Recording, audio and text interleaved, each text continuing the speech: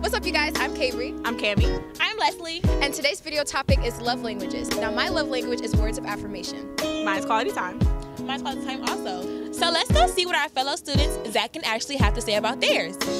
I think that the love languages that would be best for me are quality time, acts of service, physical touch, words of affirmation, and then receiving gifts. Well, my number one love language would be quality time, followed by physical touch, acts of service, words of affirmation, and receiving gifts. At least I think so.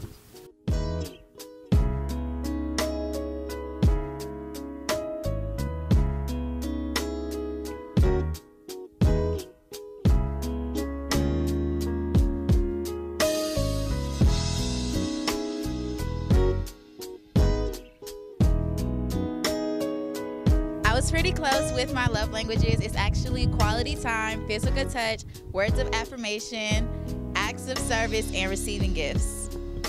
My quiz results were pretty spot on. I actually ended up with quality time first, then acts of service, physical touch, words of affirmation, and then receiving gifts last. Well, that's it, you guys. Today we found out that our students, Ashley and Zach's love language is quality time. If you guys would like to know what your love language is, click the link below. Don't forget to follow us on all social medias at The Circle GSU. And we'll see you all next time. Bye.